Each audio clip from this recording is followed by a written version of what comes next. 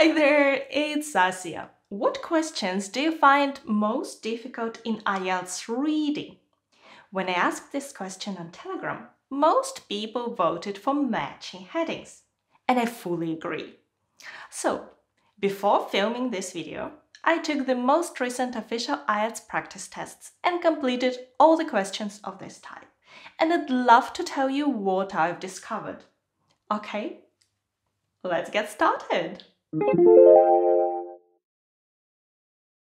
First of all, let me show you the task. Choose the correct heading for each paragraph from the list of headings below. And then you see a box with your headings. In the IELTS test, you will always see Roman numerals next to them. And then your questions are at the bottom, from 14 to 20, and each question represents one paragraph or one section.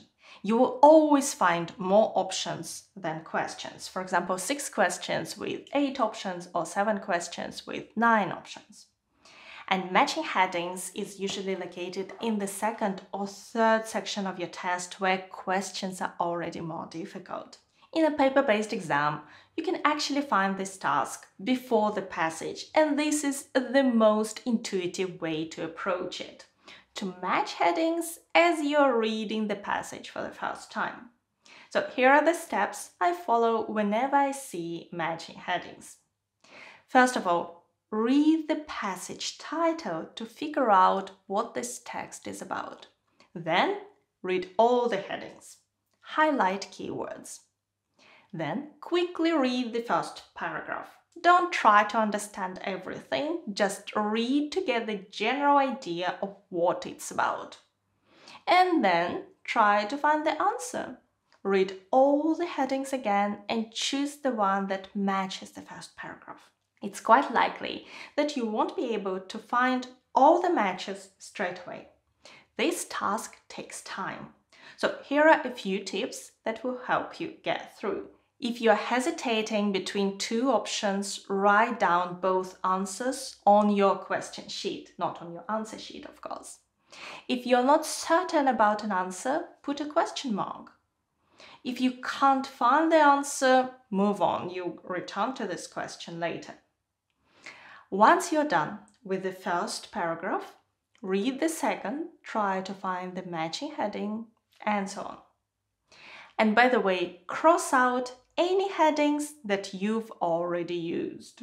You should go through all the questions and then come back to those you couldn't answer or were not certain about. Not spending too much time on any single question and instead coming back to them is key to success in this task. Why? Well, if you were hesitating between 2 options before, now there is a good chance that one of them is taken and the answer becomes obvious. Or if you have a couple of unanswered questions but far fewer options to choose from, you may be able to find answers you couldn't see before.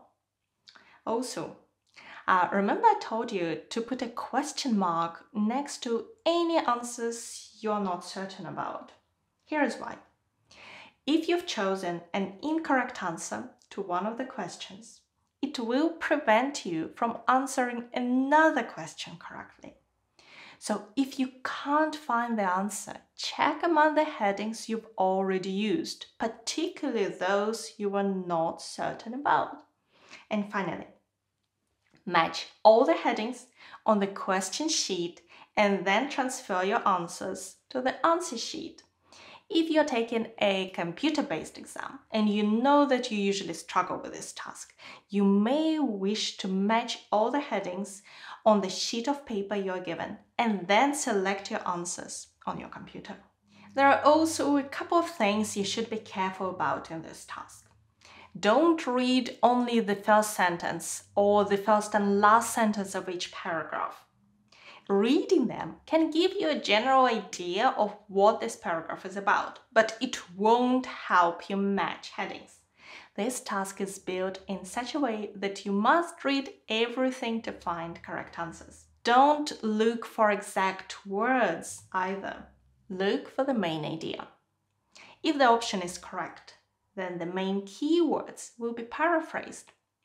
That's the way IELTS test writers create these tests. And if you can see some matching keywords, probably this option is wrong, so they didn't bother changing them. Now, let me show you several questions from an official test and let's use them to practice. Ready? Okay, here is the first question. Please go ahead, pause the video and find the answer. Ready to continue? The answer is a proposal to take control away from the driver. Why? I think the answer is mainly at the end of the paragraph. When we are reading about the radical idea that has been suggested, well, that's a proposal. Then, directly regulating the speed and spacing of individual cars with central computers and sensors that communicate with each car's engine and brake controls. So, computers communicate with the engine and brakes, not the driver. So, to take control away from the driver. That's the answer. Ready for the next question? Please pause the video now. Okay, the answer is areas of doubt and disagreement between experts. Here is why. This whole paragraph is about the differences of opinion between civil engineers and physicists or experts. And it describes how they have very different views.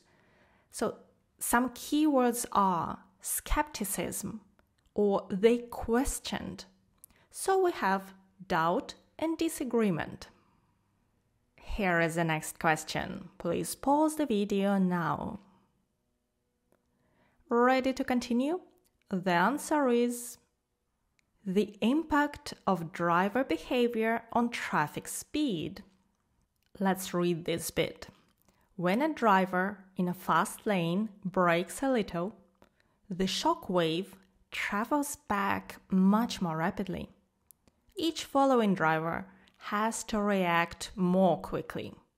Consequently, or as a result, as the road becomes congested or full of cars, the faster moving traffic is the first to slow down.